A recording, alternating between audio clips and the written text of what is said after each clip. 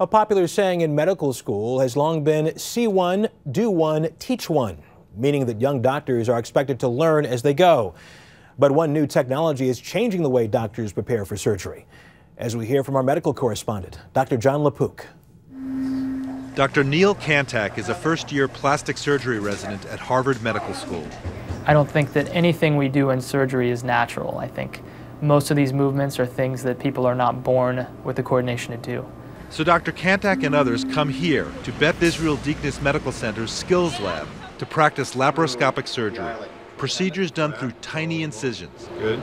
The hope is extra surgery training can lower complication rates for patients and costs for insurers. When you make the right move, the tissue gets split in the way that it would if you're in the operating room.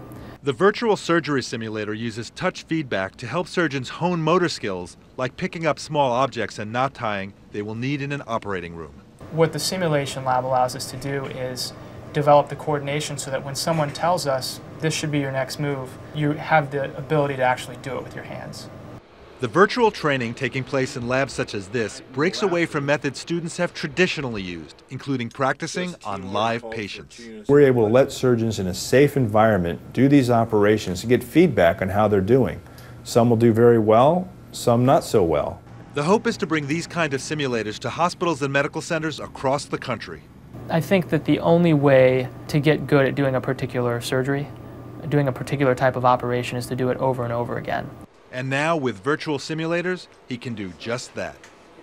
Of course, these simulators teach doctors nothing about clinical judgment. That, Russ, they're going to have to learn the old-fashioned way, one flesh and blood patient at a time. Okay, Dr. Jon LaPook, thank you very much.